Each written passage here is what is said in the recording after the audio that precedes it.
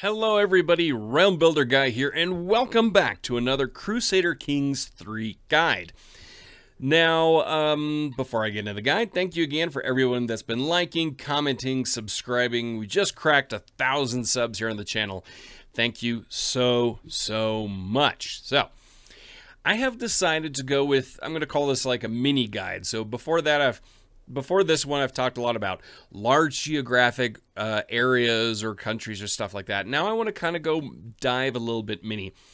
It's been requested to get into India a little bit, and I first thought about doing a big India kind of guide, but the problem there is there's so much to cover, and it would just take hours and hours of time, not just to make it, but in terms of the video would just be really long. So instead, I'm going to dissect India bit by bit. And I'm going to start with one that has been requested, actually, and is one that's very interesting. We're going to start here in Chola. And we start in 867, then I'm going to jump forward to 1066. And the reason why 867 is so interesting is because the person in charge here of Chola, and again, I apologize for mispronunciations, Raja Vikayalaya is actually the founder of the Imperial Chola Empire. And I'll get into him in a minute. But in general, let's talk about Chola. Now, Chola is one of the longest running dynasties ever in world history. First records indicated in the year 300 BCE until 1279 CE or AD, whichever one you want to use there.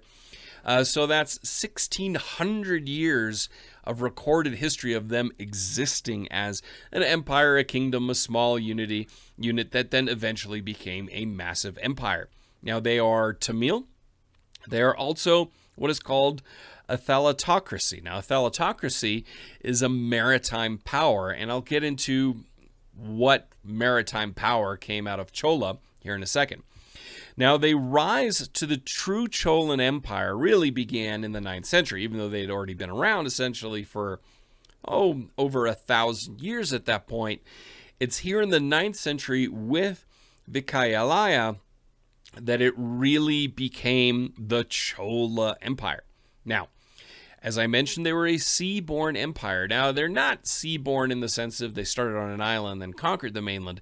They were on the mainland, but expanded and had a powerful fleet. That was kind of one of their big, I guess, military and diplomatic and trade strategies to get power. Now, they got power and influence over all of southern India. Their power and influence also extended from the Maldives, which are down here. They conquered those, conquered Sri Lanka, and also places in Indonesia and Malaysia. So in the north until right around here, roughly. And they had a few conflicts with the Palas. So right in this area. So all of this southern India eventually was under the control of the Chola dynasty. They also had strong diplomatic ties with China, which obviously if they're going to be in Malaysia and so on, that kind of makes sense because you're going to butt up to Chinese interests. So they had diplomatic relations and trade and emissaries in China and a constant back and forth. Their extension out here also led to the King of Burma becoming involved and trying to undermine the Cholas. Now, the Cholas finally came to an end in the year 1279, or let's just say sometime in the later 13th century, because the Pandya dynasty, which you can see right here, here are the Pandyans, took over and overthrew them, even though for a while Chola controlled the Pandyan lands. Now, Vikayalaya,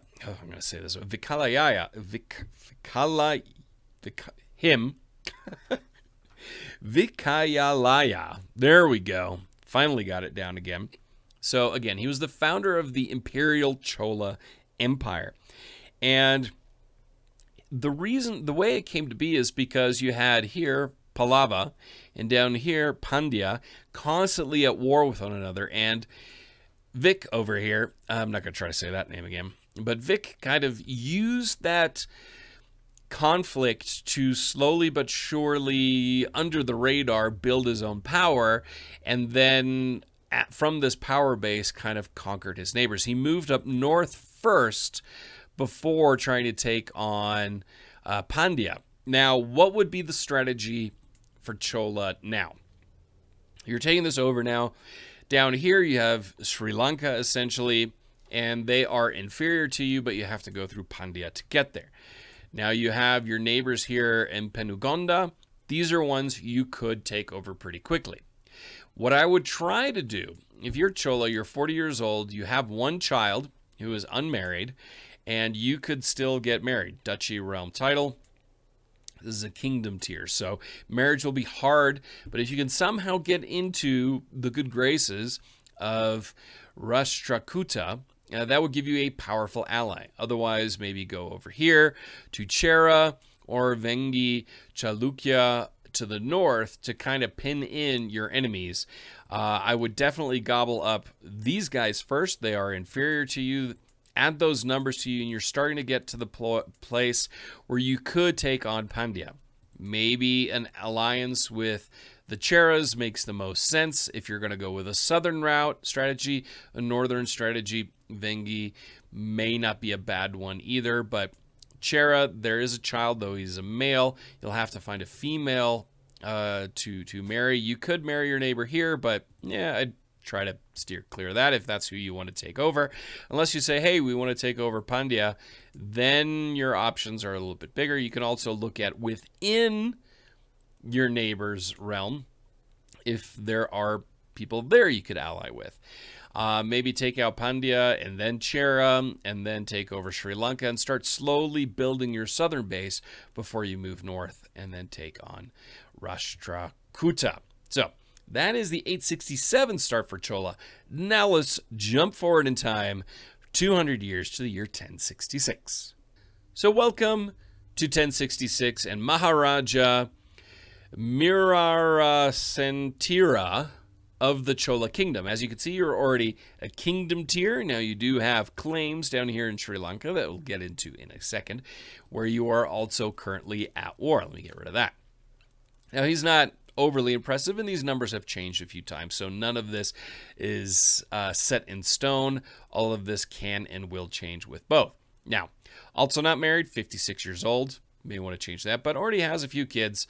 Daughter married, son not yet married, so that's one way you can play that game. But before we get into the game mechanics of Vara, we're going to talk about Vara, the real person. Now, he came in during one of the more aggressive expansion eras of the Chola Empire, and it's because his two elder brothers both died. He took over right around this time, and he was already 56 years old. He only ruled until 1070, so it was a very short rule, but one that was pretty important for Chola. Now, amongst them was a constant battle with the Chalukyans, both to the west and Vengi Chalukya internally. Now, the Pandyans were also pushing, but the Chalukyans were really the ones that were the major thorn in Chola's side. So when this guy here, Somasvara, finally died and his son took over the king or the Maharaja of Chola, formed an alliance there and kind of ended that war. His main focus was expansion beyond mainland India. So he did conquer the rest of Sri Lanka eventually, and also conquered territories in Malaysia and Indonesia. He died in 1070, but in that short period of time, so it's only 4 years from now, he managed to control all of southern India as well as a bunch of islands. So what's going on with Vira at this time? Well, you've got a war down here against Sri Lanka. And as you can see, 5,000, 4,300 special soldiers, you have 1,600. That's formidable. Now, there is historical accuracy in this, in that the king of Burma, now remember I mentioned just when we were in 867, the king of Burma tried to undermine the expansion of Chola. Now, he actually sent troops to the rebels in Sri Lanka to try to undermine Chola. So that's, I couldn't see exactly where the special troops are from, but odds are these are Burmese. Nice thing about special troops is once they're dead, they're gone. You're not going to get them back. So that's your key there, because if you look at their actual strength, it's only 700. Somebody you should be able to beat. Now, your son can marry. You may want to look at Chalukya as an ally, even though they only have sons, but someone internally. Or you move abroad and look for somewhere, anybody really that you can ally with outside of here that is of your strength and power.